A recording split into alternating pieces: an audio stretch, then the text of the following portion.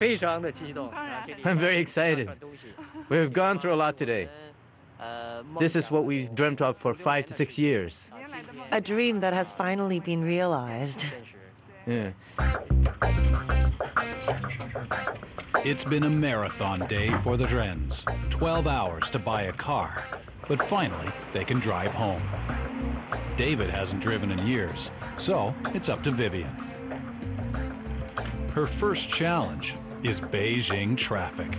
It's 2.6 million cars of chaos, and the city expects a 40% increase by 2010. Beijing has an intricate system of fast roads and highways. Liu Xiaoming is the deputy director of Beijing's Municipal Communications Commission. The fast roads network is comprised of 15 radiating lines plus these 3 rings. In addition to fast road network, we have 2 highway rings. One of them is the 5th ring, and the other is the 6th ring. The 5th ring runs 98.7 kilometers, and the 6th ring will be 200 kilometers. But every ring road is clogged with cars. The city's answer is to build more roads. Like urban activists all over the world, Sherry Liao has an alternative solution.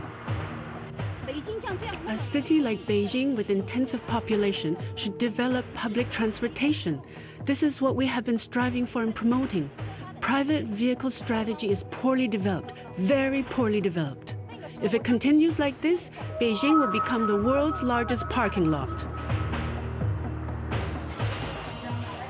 The Beijing Traffic Center keeps an eye on the daily traffic chaos. The number of traffic accidents in China is staggering. The World Health Organization puts road fatalities at around 250,000 a year. That's about 20% of the world's total. As for Beijing, this sign says it all.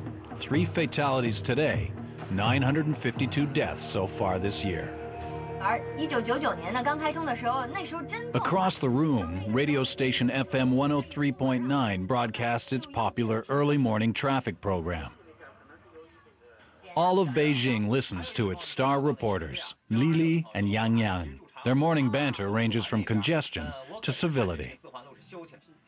But some people have poor moral character.